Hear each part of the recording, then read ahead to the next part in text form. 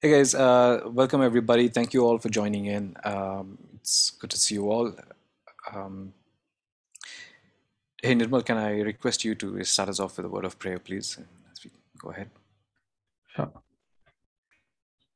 Lord Heavenly Father, we thank you, Lord, for this time. Thank you, Lord, that we could all come together and enter your presence, of God. Lord, as we come to you, Lord, I pray, Lord, that every moment that we spend here, Lord, we would learn from you and we would be able to imply that in our lives, of God.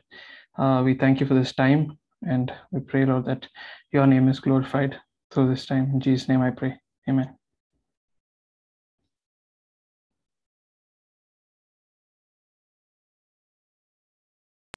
Thank you, Nirmal. All right, guys, I hope you've been blessed by the series we've been doing so far, series on prayer.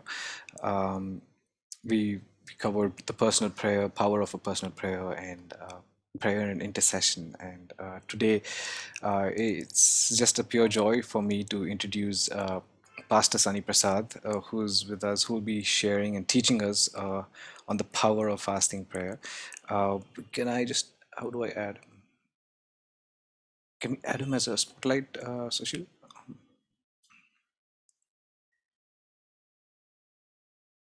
Wait one second.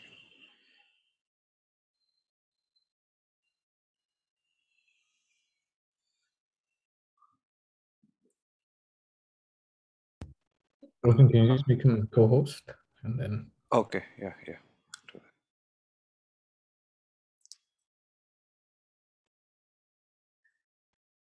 Done. Okay.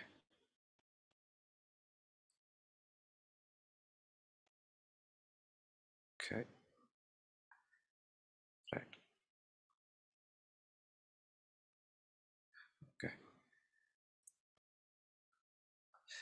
Uh, okay. Anna, you're there, no? Are you able to hear me? Yes, Roshan, I'm able to Okay. hear you. Yeah. Okay. Now I'm trying to add you as No, a Pastor, you'll have spotlight. to just turn on your video for us to pin the video. To make you as a spotlight. Okay, come in.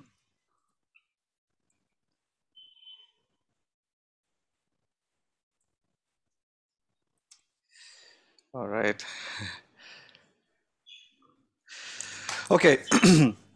It's an awesome privilege to have Pastor Sunny Prasad, who's with us, who's going to be teaching. Pastor Sunny Prasad is a worship and the youth coordinator for Central District of South India Assemblies of God, and while he's also that, I share a lot of memories of having a lot of biryanis and a lot of kebabs and just a lot of life, doing with them, learning so much on God overall. So Anna, the mic is yours, the stage is yours. Oh, man. Just yeah, go for it. Thank you, Pastor Roshan, Bishop, Archbishop, Reverend. Yeah, and such a joy to be with all of you, youngsters and ABC youth. The Lord has caused us to be alive at such a moment as this, and He has a terrific plan, and God is never running out of plans. And so, when He thought about you, He thought about this day. He thought about what we're going to discuss, and today is going to be about a very intense topic on fasting and prayer. And I pray that you'll be open to listen to the power of fasting and prayer in a believer's life, in a Christian life, and especially in our lives as this generation. I hope I'm audible and keep your chat box active. We will do a little bit of collective learning. Pentecostal preachers, as they always say, we have always less time. And I think we are shutting down the service by 10 o'clock, if I'm not wrong. Yes, Anna. Yeah. Okay. I mean, we can go a little. It's fine. Okay. Overtime, Paula. But anyway, if need be, I will see how best I can cover the topic. If need be, I'll wind it up at 10. We could even take it up some other time, convenient time that you all can think of. We will go ahead and have an extended session on fasting and prayer. The best thing about fasting and prayer is not to teach, but to fast. And so I wish we had. That's the main thing about fasting and prayer. Let me hurry up. This is a subject that's close to my heart, and by God's grace, I'm able to taste the benefits and the blessings of fasting and prayer. For those who are making notes, this session is called The Blessing of Fasting, and you can title it down, and I'm just racing over the slides to help us with the material. I hope you can see the white screen. Yes. Yeah. Send the wind, send the rain. Anytime you take a youth worship, you have 100,000 young people and all are screaming, Lord, send the fire, send the fire. Did you know that literally when the fire comes, sometimes we run away? Fire in the mountain. And then we pray for the rain. We pray for revival. Imagine we pray for revival. I don't know how many of you for many years praying for the revival of the city, revival of the nation, and we get glimpses of revival, watch the video. And then when it comes to worship, you talk about the move of God. God is moving, and a lot of youngsters. And then we collect and collage the manifestations of God. Somebody fell down. Somebody uttered a word of prophecy. Someone just got baptized and someone got healing. And we talk about the acts of God. And now you got to know the secrets of God. The acts of God are visible to people, but the secrets of God are for only those who fear him. I'm quoting Psalm 25 and paraphrased it there. The secrets of the Lord are with those who fear him, and with them he makes known his covenant. The covenant of God is not for public use. You see that? You need to come and enter into a relationship, an agreement with him to really get to know that. And now we want the wind, we want the rain, we want the fire, we want to see great things. It does not come just because we sing it. I've been singing for 25 years at the top of my lungs. But just because I sing and shout and scream, God is not obligated to do things because I scream, because we have a singing ministry, because we are into a youth ministry. God is not obligated. God is bound by his word. No wonder, out of all the faculty and facilities and the mannerisms in which God is interacting with us, he interacts with us with his word. His word and he himself, they are one. God's boundary is his word. Yeah. And someone is wanting to preach through different means. You're welcome. Yeah, some sound, yes. So if we don't know his word, we will not know the manner in which he works in our lives. God is working always. Just because he's working, he will not work haphazardly. And so if you want to know the secrets of the manner in which God interacts and works in our life, we got to know the word, not sermons.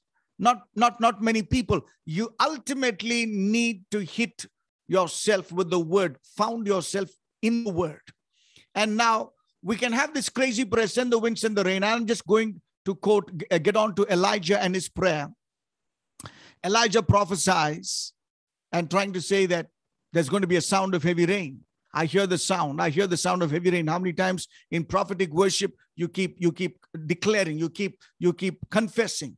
You keep doing that. Is there anything wrong with that? Nothing wrong, but get to know the principle. Get to know the principle. For every practice, there should be a principle. No wonder before Lord could take the people into the land of the promise, he gave them the law. The law precedes the land. I hope someone is getting something from that. So Elijah climbs on top of Mount Carmel, bent down to the ground, put his face between the knees. This is the position for prayer. And he kept on interceding 7 times. Although he said there's a sound of heavy rain, the rain did not come till he went on to the action of prayer. Something precedes the movement of the clouds. God has put in his word a protocol that he will not act on the earth unless prayer precedes. So no wonder for the command for a Christian is pray at all times, pray without ceasing. Keep on praying is a weapon in Ephesians chapter 6, verse 18. Putting on all the armor, you want the armor of God to be in a functional mode. On the green zone into battle, keep praying at all times. Prayer makes the weapons, the armors effectual. 7 times he prayed, and after 7 times, something gets moved. There's a sound, but if you, from the sound, it needs to move to the cloud. You see, sound and cloud, a lot of technical terms, and we know, this generation knows, sound cloud. If you want the cloud to form and cloud to really gather the speed, the wind, and the rain, and the flood, the equation will not come to pass unless it's preceded by prayer. That's when you get the wind and the rain. The wind and the rain had its formation on the knees of a man who was not willing to lift up his face that day. Meanwhile, the sky grew black with clouds, the wind rose, and there was heavy rain. See that cloud, wind, rain. Cloud, wind, rain begin to form because the man was willing to pray. And now let me give a small purview before I get into the next passage. Unless there is prayer preceding these kind of manifestation, we will not really see them. They're only selfies, images, glimpses. We need to take from our archives what God did in the past, in the 70s, 80s, 90s, and simply play those videos. No. And so I'm challenging the 20 who have joined today. I pray that you will genuinely see the move of God in prayer. Not because we have done exuberant things with money power, with our finances, with our intellect. No, sorry. I pray that God will give you the grace to taste the value, the power, and the function of prayer in your own life. Let's not trumpet what God did when somebody else prayed. Let's leave footprints in our generation that when we prayed, when we sought the Lord, when we cried, when we fasted, something happened in our generation. I'm challenging you. I mean, it's so easy for me to finish 1 hour with these lessons, but I'll tell you, to gather together with you and knock the door of heaven, that is more a delight. That is more a burden. Catch the tempo of prayer. Put on your mobile on a record mode and listen to the vocabulary of your prayer. Have you graduated step by step in the school of prayer? Have you sweated in your soul? Have you given yourself wholly to the Lord? Have you cried cries that will reach the heaven? And God would say, I will not be silent because somebody on the earth is knocking unto me. Have you graduated? Have you been desperate with it? That's the place I'm talking about. Who cares about the eloquence of prayer if I have not prayed? Amen. Somebody's catching something good and type something on the chat box. Not for me. Type something valuable that others can note down. I'm a strong believer in writing down, making notes, rewriting. My professor says there's no good writing. There's always good rewriting. You need to keep writing over and over again. Learn, memorize. These things don't come to me just all of a sudden. I need to do my homework. Let me go down to next. I'm quoting another favorite verse of ours, us Pentecostals and Evangelicals. The verse is from the book of Acts. Anybody? I mean, and from the book of. Let me. Already, Prophet Joel is there. Can you go into the chat box and write the favorite verse from the book of Joel, and especially on revival? Type a favorite verse that is spoken almost everywhere when it comes to revival, Holy Spirit, awakening, Joel, and the book of Acts. Yeah, I've given a lot of clue. I'll wait for 1 or 2 to just mention something on the chat box. Yeah, go ahead, please. In the last days. Wow. Divya, bullseye. Yeah, so I hope you know bullseye. One day I was with my dear friend. I don't want to mention his name. I said bullseye. Then he thought bullseye means yerba mad in kanne. So he translated like that. And then we had some laugh. Bullseye means spot on, yeah? Anyone, just because she wrote one verse, don't get intimidated, yeah? Somebody tell me where that verse is without referring to Google. These days we need to give extra asterisks. Anyone, go ahead. Tell me where is this verse? Joel 2:28. Joel 2:28, yeah. Joel 2:28. I'm just going to go to that, but this is spoken of which, now Acts chapter 2, verse 16. But this is that which is spoken by the Holy Spirit, by Prophet Joel. I read it again. This is that. Everybody say this is that. Whether you're muted, unmuted, this is that. Acts chapter 2, Pentecost is happening. 120 apostles in the upper room. The wind comes. The fire comes. The fire lands on all the 120. They begin to erupt in tongues. A new chapter begins. The church is born. Peter comes out. Around people from 11 nationalities or 17 nationalities, they throng into that place. They hear the sound, and someone is trying to say they are drunkards. They are out of their minds, speaking like this in the morning. But Peter, out of the 120, stands up and quotes this. This is that. Now watch this carefully. Peter, by the Holy Spirit, races back 700 years to what the prophet Joel said. Prophet Joel spoke 700 years ago about a move of God that would come. It took 700 years timeline, and I want to narrate what really happened in that timeline of 700 years waiting period, that a phenomenon called Pentecost took place in Acts chapter 2. Peter goes on and stands before a multitude and says, this what you're seeing, this what is happening, this in the day of Jerusalem is that. If you want this, you got to do that. Now, what is this is that? So he's trying to tell the people in Jerusalem, you see, you got confused. This is not yesterday's phenomenon. This is not what breweries could do, what wine could do. This is not binging on a drink. This is a prophetic move that was prophesied and uttered 700 years ago. What is that? Let's go down. He quotes Joel chapter 2. I will pour out my spirit. Now go to the chat box and see the verse. In the last days, I will pour out my spirit. I'll come to that in a while. I'll pour out my spirit on all flesh. And look at the first thing, sons and daughters, old men, young men, servants, men and women. I will pour out my spirit.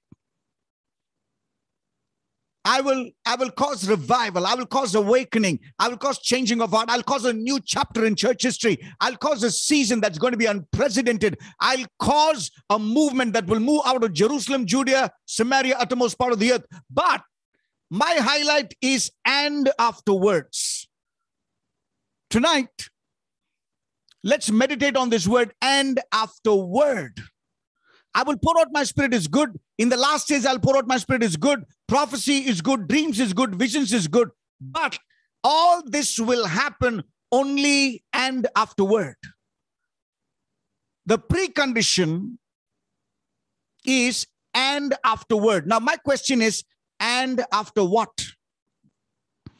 Thank you, Lord. You're going to pour out your spirit. Young people are going to change. We're going to have new songs, new revival, new this. Thank you, thank you, thank you. But this is going to come afterward. So let's explore these two words. Just one word. After what? After what is God causing this unprecedented move of God over a generation? Let's go to, we are in Joel chapter 2. The same word is picked up in Acts chapter 2, 17 and 18. Let's go to this verse there. Joel chapter 1, verse 13. I want you to carefully observe. I'm just putting this in a crisp in three verses, probably a little more elaborate. What does Joel says? Put on sackcloth, O priests, and mourn. Wail you, those who minister before the altar. Come spend the night in the sackcloth, you who minister before God. Look at the 2 times underlined minister. That means those in the ministry, those in the forefront. Put on sackcloth, sackcloth, sackcloth. Today, we are running behind mantles. But let me introduce you to the word called sackcloth. It is not a favorite piece of cloth today. It is never mentioned in the fashion designing book in the world. But that which would move God and move this generation is someone who's willing to put on sackcloth. Whenever you have a sackcloth, you have this word fasting, and then you have the word mourning. Fasting, sackcloth, and mourning, all these three put together come because of a condition of the heart. Fasting and prayer goes beyond missing the meals legitimately. Fasting and prayer goes beyond trying to have a physical discipline. It goes down to the breaking of the heart. You see, the breaking of the heart will form the clouds. If someone can have a broken heart, it is that which will cause the rain. If you are able to bring down tears from your eyes genuinely out of brokenness, is that's when the clouds will have a shower of rain over our land. So first precondition, I'm going to go to 3 that very carefully. Declare a holy fast, call a sacred assembly, because something has gone amiss in the land.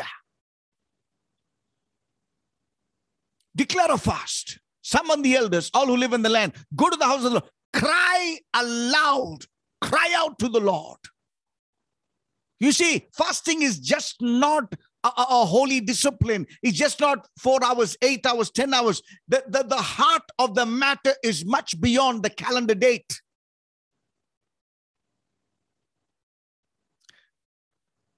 Are you willing? Are you willing to go down to the brokenness?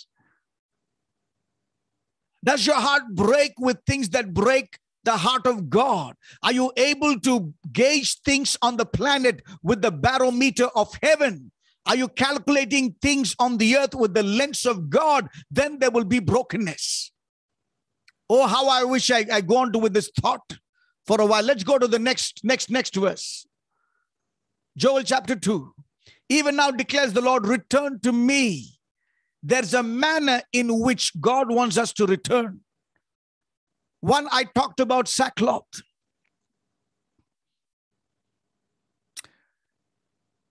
If you want the mantle of Elijah, you want that double portion. First one who sought, the mantle just came, but Elijah sought the sackcloth. Or Elisha, should I say. Return to me with all your, how do you come back? Fasting and weeping and mourning. These are the 3. These all 3 are just like a triune chord, a 3 chord that goes along in your prayer. It goes beyond fascinating vocabulary. It goes beyond thundering sound. It goes beyond all the vocal gymnastics. It goes to a place where words cannot be uttered and there is groaning in the spirit. Return to me in that manner, says the Lord. Rend your heart and not your garment. When you rend your heart, heaven rends with rain. Return to the Lord. Go down to the next verse.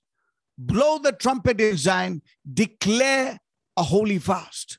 3 times in the book. 3 times in the book. Before you hit verse 27 and 28 and said, I will pour out my spirit, I'll pour out my spirit. There is a precondition. After there has been fasting and prayer, I will pour out my spirit. So if a generation has not been schooled in the discipline of fasting and prayer, revival is only a mirage. We will have high-sounding words on revival, 3D pictures, 4K videos on all the revival, but we will never see a genuine revival. We will only see imitations. It takes a generation to fast and to pray and to mourn and to wear the sackcloth to see a genuine move of God. Are you ready for it? Do not be satisfied with 100 people, an acoustic guitar, a very good band, and everybody in the front jumping. I've seen that for 20 years. But I want a genuine move of God. It takes brokenness. Where are those who can weep before the altar? Not jump before the altar. Nothing wrong in jumping. I too have done that. But when it comes to prayer and fasting, why is it that we are reduced to 2 or 3 or 5 or 10? So be it. Even if you have 10, gather them. Gather them. Blow the trumpet and gather the fasting. See, the trumpet Trumpet announces something to come. Trumpet either warns. Trumpet tells the season has changed. When you have fasting and prayer, it announces that things are changing in our church, in my life, in my city, in my generation. Oh, that God would give me the grace to raise up those who will stand in prayer. Yes, we've had a lot of people coming and filling up the concert halls and youth camps and taking all the pictures. But when it comes to fasting and prayer, it is about the room. Let me go down and deviate slightly to talk about prayer, what Jesus said. In Matthew chapter 6, when Jesus talks about prayer and fasting, this is what he says. When you pray, I hope you have your Bible. I did not put it down in a slide. Somebody keep watching the time. When you pray, Matthew chapter 6, verses 5, do not be like the hypocrites. First thing Jesus said, friends, watch this out. When you pray, he did not say how to pray. First, Jesus taught us how not to pray. When you pray, do not be like the hypocrites, because the tendency of praying people is to gravitate to this word called hypocrites in Greek, hypocrites. Hypocrites means actors. Actors are those who have two lives. One is the stage life and one is the real life. Double-sided people, actors. All the posters of Rajinikanth, you don't have him having tea in his house with his gray hair and probably an impoverished look. But most of the posters with the fans are Rajinikanth, who's somewhere in one movie, who's extra, super, beyond human power, because they've got two lives. God bless them, no problem with them, God bless them. But when it comes to prayer, God says, Jesus said, do not act.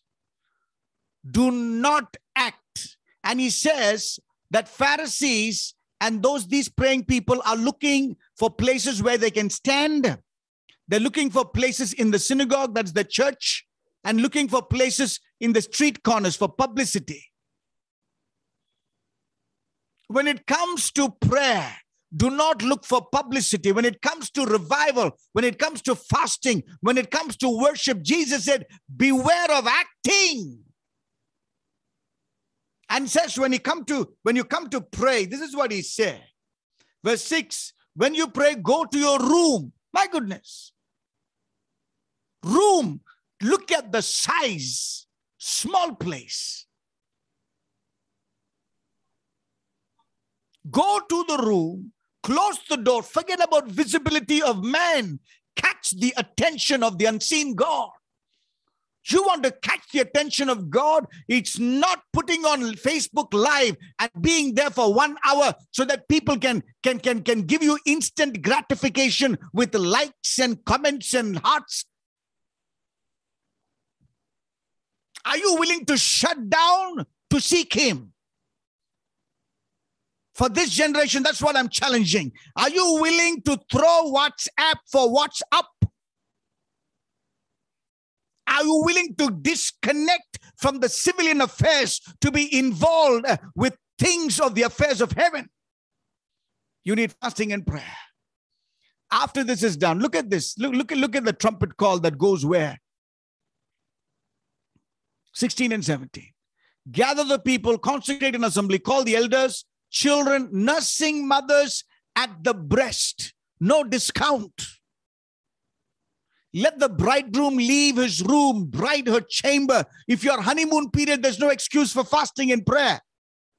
Let the priest who minister weep, weep. I'm asking our APC young people, when was the last time you went on your knees and wept? Wept for a nation, wept for a tribe, wept for the burden of the soul, wept over the young people in the city of Bangalore. You were broken beyond your human calculation and broken beyond your science, and said, something is happening that the Holy Spirit of God is putting on me. Let them say, spare my people. Before you can say, pour out the Spirit on my people, spare my people, intercession. After this, what is the result? 3 times I quoted 3 different scriptures on fasting. After fasting and prayer, then look at that. After that, be glad. And you have rain.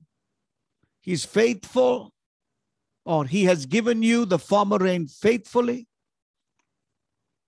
He will cause the rain to come down for you, former rain and the latter rain. Before the rain, before the move of God, is a season and a period of fasting. If we can embrace them, we have a lot of songs on rain, on embrace, on water. What about songs on fasting? What about songs on waiting? What about songs on weeping? You see, we are oversaturated with these songs. Thank God for them. Nothing wrong with them. But you got to understand the biblical principle. And probably this is, for me, it's a divine assignment. It's so divine that I can come and speak to you on this subject. Fasting and prayer does not require high-sounding degrees and diplomas. It requires a broken heart. It could be a stammerer, or a dumb or a deaf person. You want to catch the attention of God, brokenness is the key. Brokenness is prerequisite to building. May God give us the grace to understand this depth. So this is just my little introduction to say fasting and prayer is critical for an awakening in a generation. I know Pastor Roshan for over 15 years, I think. 2004, should I say, now close to 14, 10, and then around 17 years. I don't know what the Lord has put in his heart, but if I have to speak to him and say, if he can lead 100 people in APC church toward fasting and prayer for a season, probably a year or 2, his assignment is over. Before, Nehemiah took 52 days to build the wall, but he fasted, mourned, and prayed for 4 months. 4 into 3, 120 days backed up with fasting, mourning, and weeping before God that resulted in quickening the building of the wall, and it finished in 52 days. Anna, the prophetess, who was widowed after 7 years of marriage, or 7 months, I think. 7 months, 7 years. All along, she was fasting and praying at the temple of Jerusalem. Simeon was fasting and praying before Jerusalem, before the Son of Man could come. Let's not expect God to rewrite his own word and reduce the rules for us. If you want to see a genuine move, if you want to fabricate a move, get a jumping generation, dancing generation, go be it. We can have all of them. But if you want a genuine, unadulterated, purely of the Holy Ghost move of God that will change the hearts and lives of this generation, we need those who can pay the price and be familiar in the room and school of fasting and prayer. This is introduction. After that, after all that, Joel 2:23, rain. After that, I will pour out my Spirit. After that,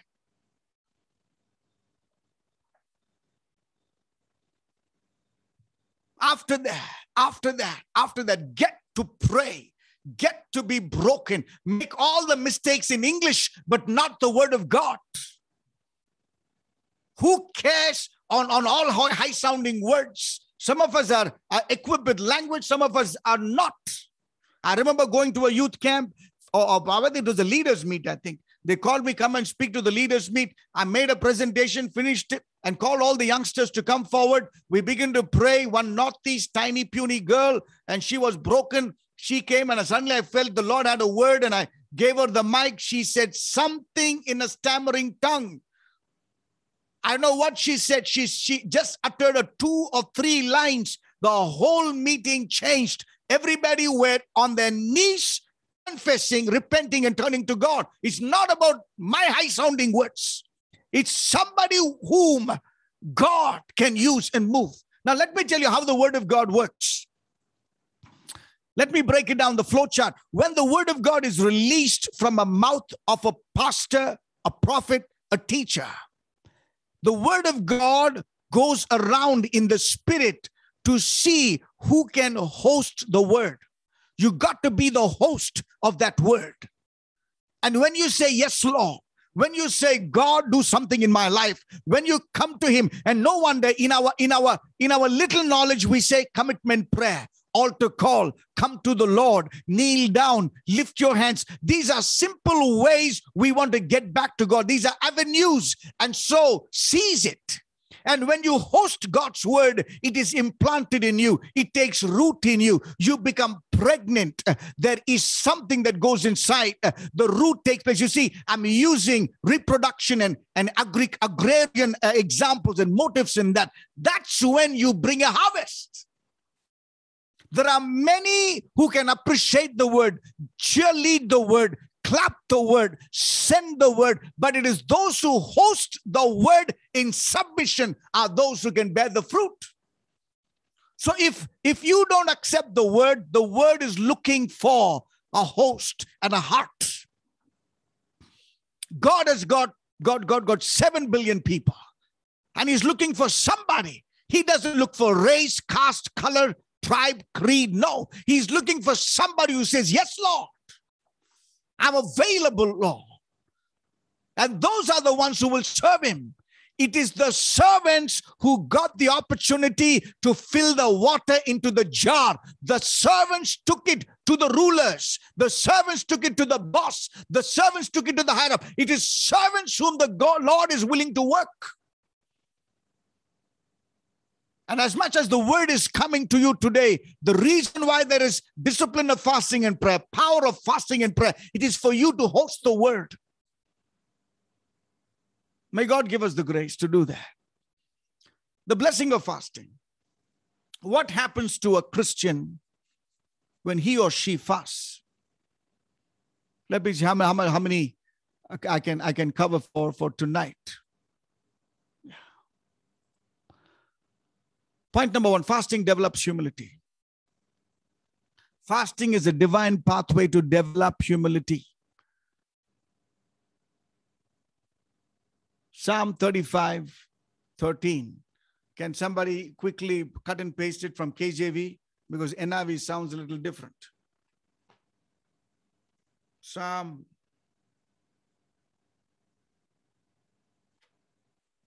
35:13. Yet when they were ill, I put on sackcloth and humbled myself with fasting. Humbled myself with fasting. Watch this very carefully. Let me see if I can do some writing here.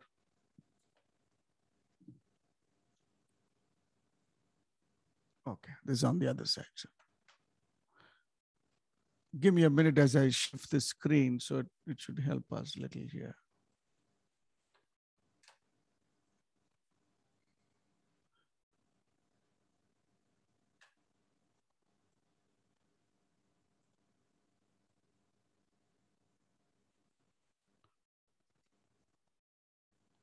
Okay, you all can see my scribbling here.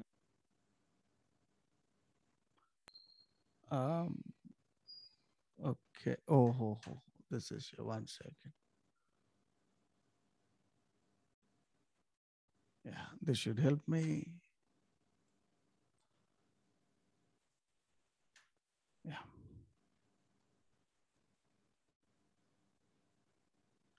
Humbled, we have the word myself. myself. When others humble you, it's called humiliation. You got to humble yourself.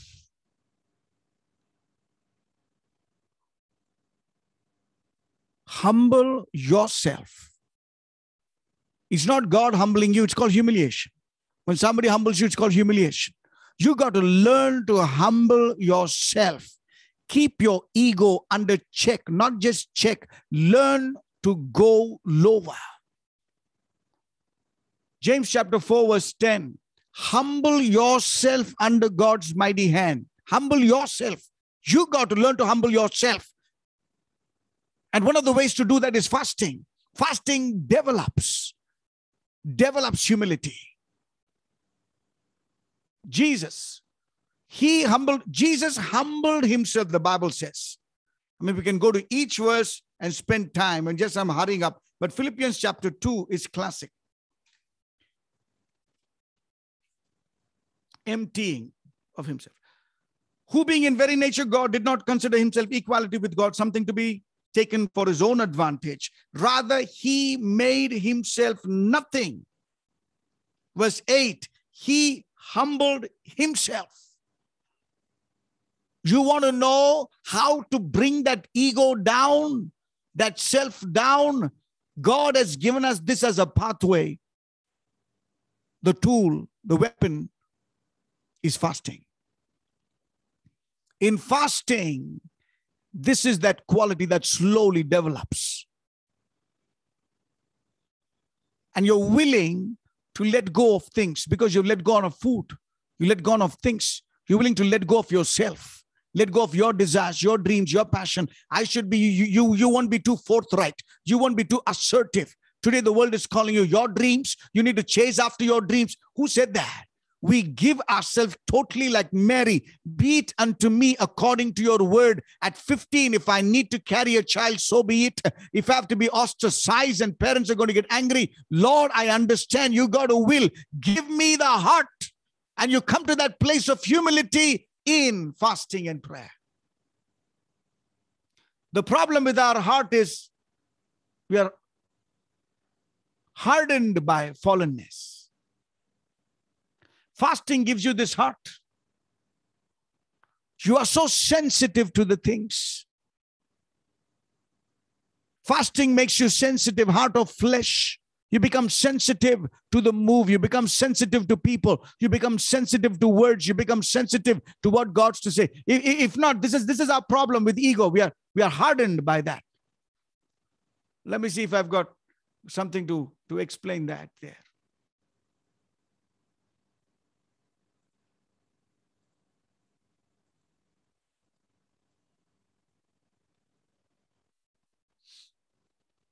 This is our makeup. I wish I do a long session on this, but let me tell you what happens in fasting. I'll do some drawing here and then you'll understand.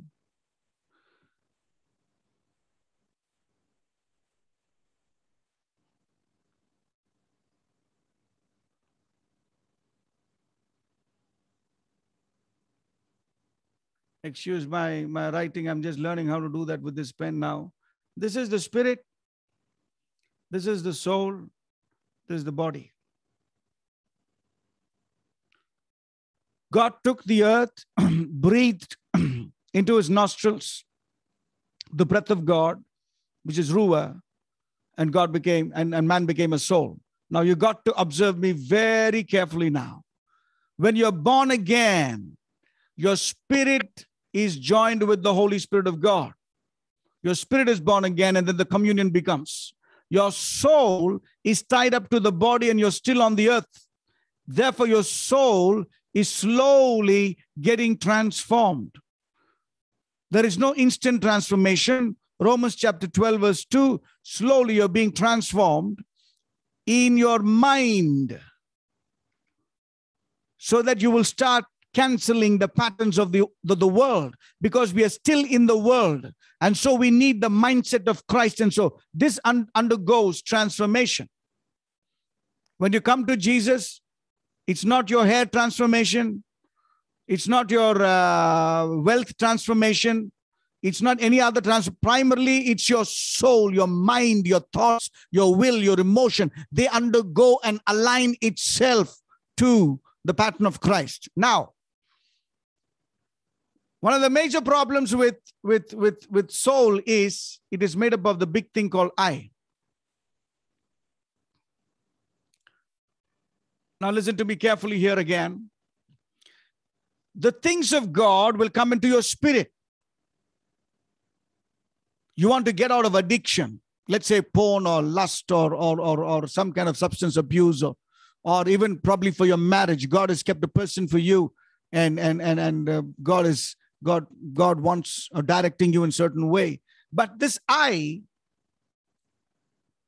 is a very big I. Now, this I comes in between what God is doing in your spirit, and every time it comes to your soul, your mind becomes a big hindrance. You begin to question God. Did God really say that? Is it good for me? What about my status? I'm very well educated. I think God cannot do that because it's not according to science or empirical formula. You have all this thing, what the mind can do. And sometimes this I becomes a big hindrance. And this I can do something. This I don't know why.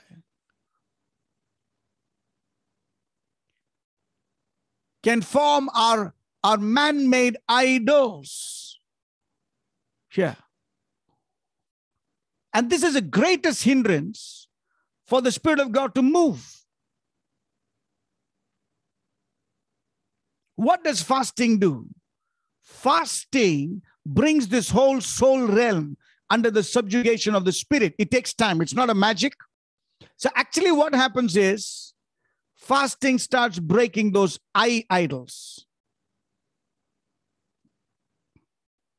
The ego is broken in the realm of fasting. You become physically weak. Spiritually, there is room for more of the Holy Ghost to flow from here to here.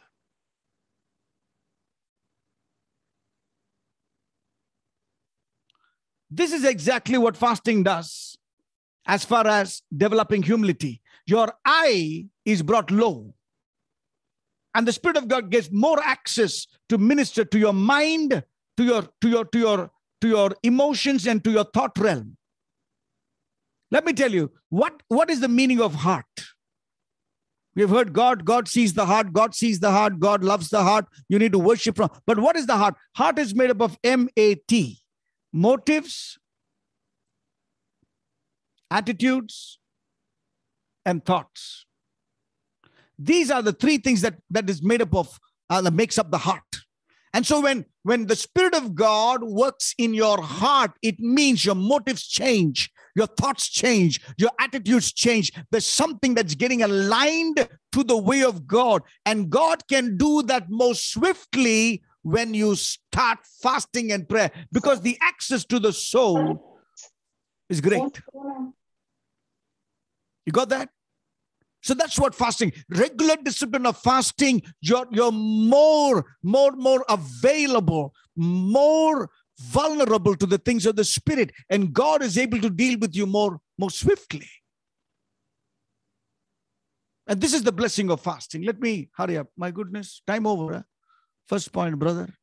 And 9:50 is the time. Please go ahead. Lord. No problem. No. I will respect the time of everybody. Yes. Now look at another thing. See to it, brothers.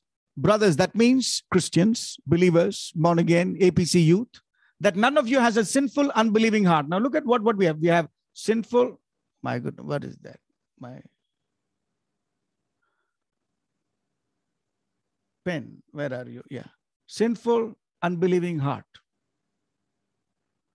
The tendency of human heart is to be sinful, unbelieving. This is for believers, by the way.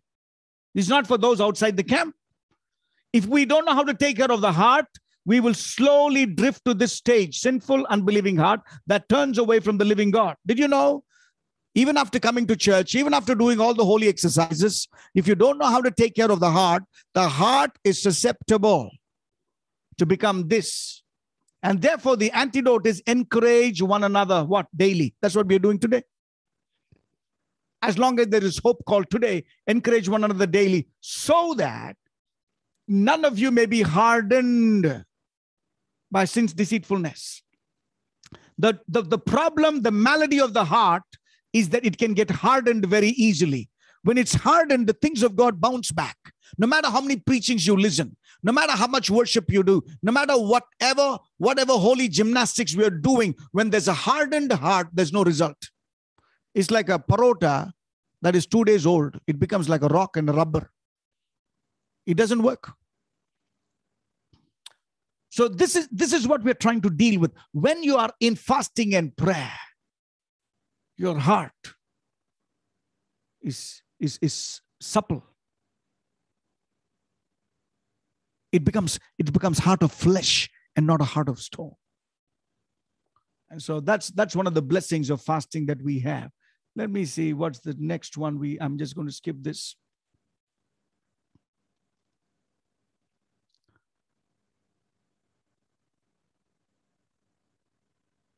Okay. And I'm just gonna, if I may interrupt and ask if, are you free next Saturday, next week also to continue with this topic? Would everybody be okay with that? But Anna, you tell me if you're free. I'm kind of booking you right now, so we can. Next 27th. Saturday. Okay. The same time, 9 o'clock, ba? Yes, sir. Right, 9 o'clock. Okay, I shall make myself available. Okay, because I mean, I might not be there, but then I think one of us will host you. But I think we should just kind of go with this flow that we are in. Okay, 90% okay. I'll just look into it one more time and then confirm to you at the earliest. Yeah, absolutely, no problem at all. Yeah. Now, before I go to the second point, I have 6 more minutes. I'll just go through this 2 words because there's heavy. There's this slide, and then open it up for questions or something. If anyone has any thoughts, any comments, anything to add. Now, the signs of humility are 3 things. One is you become sin sensitive. You're quick to repent. You know, what kind of heart does God like? The heart that God likes after so many years, serving the Lord, being a believer, say around 25 years in my life, what I've discovered is, where is that? Yeah. God likes a contrite heart, broken and a contrite heart. So when you say, I'm developing humility, but what are the signs of humility? Point number 1, whenever you sin, you are amiss, you displease God, you're quick to repent. You look at the entire Bible. Whenever people are coming back to God, this is how they come. Repentance is the condition of the heart. It's just not weakness. It's just not somebody's weeping. It's just not a thundering message from an old Pentecostal school. Repent, repent. No, it's the condition of the heart that God has seen, and it manifests in repentance. Now, let me ask you a question. How quick you are to pull the nail or a thorn from your foot when it pricks you? How quick you are? Millisecond, microsecond, 1 second? So you know that some external object is harming your body, your leg, your feet, your hand, and you're so quick and your reflexes are so quick to act, then you want to remove that nail or a thorn because you know it's so hazardous.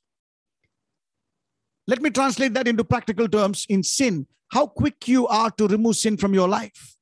You lied, you erred, you uttered a bad word, it just popped up, it just came out. But how quick you are to repent. After all that King David was in Psalm 51, when he messed up with Bathsheba, he came up with the song, he receives Nathan's rebuke, and he takes this pen and pens down this song in Psalm 51, I think verse 17, broken and a contrite heart, God, I know you will not despise. burnt offering, fascinating offering, wealth offering, and all my musical skills, I know you can just push it and brush it aside. But one thing I've learned, oh Lord, that's what David says, when I come with brokenness and a contrite heart, I know you not despise. Fasting brings you to that place when God is willing to expose you to who you are. God is willing to zero in on his microscope or telescope. You come under the lens of God and God shows you your error. That's what happens to me most of the time when I'm fasting. I get to know the rubbishness. I get to know how deeply sinful I am. God deals with my self-righteousness. That's what happens in fasting and prayer. And you develop that. You develop brokenness. You're swift to get back to God. Signs of humility. Whenever you say, I don't want to be me, practically you're trying to say, Lord, I want to be like you. If you're trying to say, Lord, I be like you, to be like you, to be like you, that means you need to cease to be like me. Be like Sonny. Then only you can be like the Savior. You cannot have two images. That's acting. That's double acting. The last stop of Christian life is Romans 8:29, to be conformed to the image of his son, Jesus Christ. After you're doing all that you want to do in Christian life, is any act, doctrine, teaching, book, sermon, message, video, if anything that you're doing is not propelling you to align to the image of Jesus Christ, remove that from your life.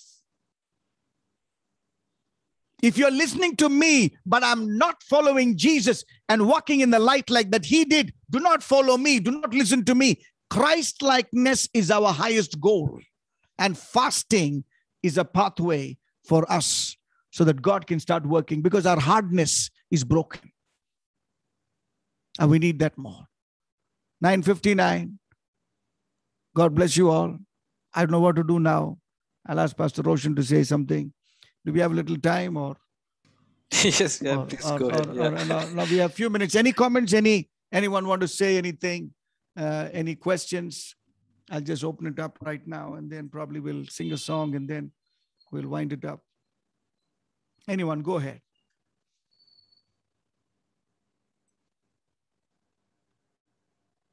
I think we can go for another 10-15 minutes Yes. if you're okay. Because if you yeah. Sorry. Hi, brother. Yes, I'm yes. Joshua. Joshua, yes, Joshua. Yes. So I know that we need to continually renew our mind, and Yes, Word of God will definitely help us do the same. Sure. But I have a small question. Yes. If we want to completely change our pattern of thinking and have to align ourselves completely with God's thoughts throughout, what are the practical steps do you think that we can actually try doing? Thank you for the question. Completely is a process. Completely, it doesn't happen overnight. And no one, whenever it is the word of God, it says daily. Pray every day. Give us this day our daily bread. Take up the cross daily. I beat my body. I die daily. So rather than trying to make Christian life, look at the next 40 years, how to be, no. We need to learn to walk in his ways daily. So when your daily life, you champion your daily life, then you can know the next week I'm going to be like this. God has never made our Christian life like a sine wave. Sometimes you're up and down, up and down. No. So let's concentrate on how to win the war daily. Secondly, Christian life is a war, as I just mentioned. So if at all you say, I want to align, I want to do this, we need to identify our enemy. Our enemies are categorized into 3 categories: the world, the devil, and the flesh. So we must learn how to resist that. Thirdly, since we belong to this earth, we are patterned of the worldly culture. It's called the idiosyncrasies. It's the mannerisms and pattern. And therefore, when Jesus came, the first thing they uttered was kingdom. Repent, for the kingdom of God has come. So kingdom has its own territory, its own laws, its own word. So what we are trying to do in Christian life is we are praying that kingdom will come into us. We pattern our living from that kingdom. Therefore, we need to learn the dynamics of the kingdom of God. That's why we have, and that's what Paul writes to all the letters. This is how you need to live. And so we are not only having a battle with those three categories that I said, we are running after the things of the kingdom. And things of the kingdom operate by the Holy Spirit of God and the Word of God. It's a combination of two. Combination of two. The Spirit of God will not work with you if you're not willing. He will just move away. That's as simple as that. So we need to imbibe. So all these three aspects that I said comes under discipleship. And so I think Pastor Roshan might be dwelling on that. So if you can get those three dynamics on a daily basis. Now, we heard that word again from Hebrews chapter 3. Encourage one another daily. So there are some things that we got to do on a daily basis in order to win the war consistently in a Christian life. Old school pastors will say, did you read your Bible? Did you pray? We are fed up of that question. But in essence, what they're trying to tell is, if you can win the battle with prayer and Bible reading, keep those two things to a close, you're able to pass the day. You're able to enjoy the day. The Spirit of God interacts with you. Something happens to you. You carry that tomorrow. So there's a cumulative growth, and you're able to see a significant change in your life. Praise the Lord. Okay, brother. Oh yeah, we can talk a lot. Yeah, we can. This is a fascinating topic, and we need that. Anyone else?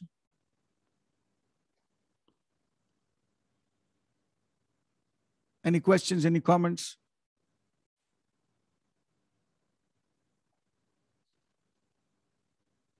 No one?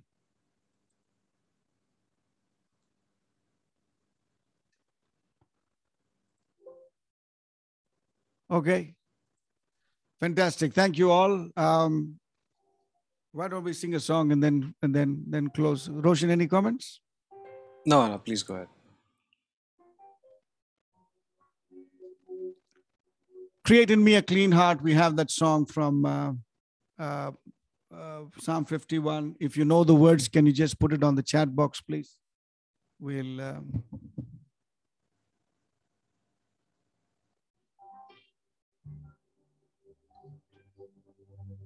Cast me not away from thy presence, O Lord. Take not thy Holy Spirit from me. Restore unto me the joy of thy salvation, and renew a right spirit within me. Create in me a clean heart, O God, and renew a right spirit within me. Create in me a clean heart, O God, renew a right spirit within me. Cast me not away from thy presence, O Lord. Take not thy Holy Spirit from me. Restore unto me the joy of thy salvation, and renew a right spirit within me. Lift your hands and say, cast me not away from your presence, O Lord. Take not thy Holy Spirit from me. Restore, Lord, the joy of thy salvation, and renew a right spirit within me. Renew a right spirit within me.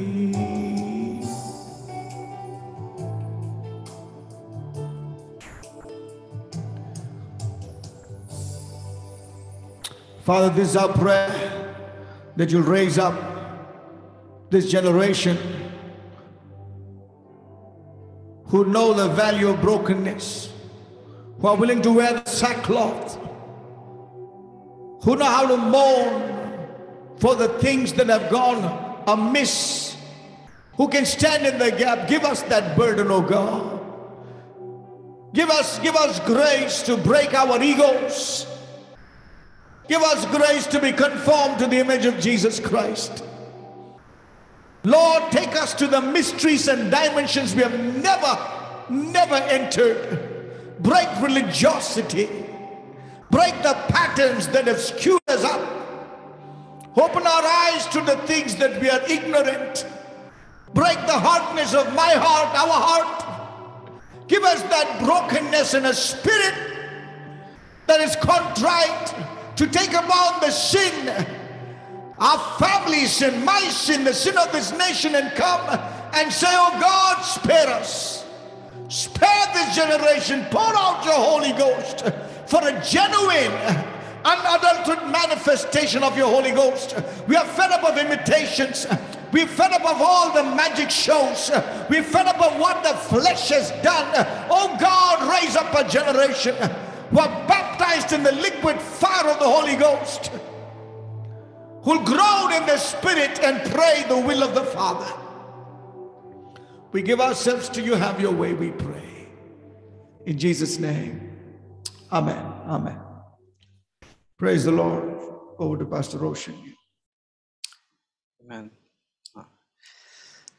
Thank you so much. I can't believe time is up. I don't know what to say. But can we just give a big God bless you to Sanyana, please? Thank you so much. Thank you. Yeah, I'm actually thinking what else to say. Yeah, I mean, I so wish we could meet in person. We would have this session in person. But yeah,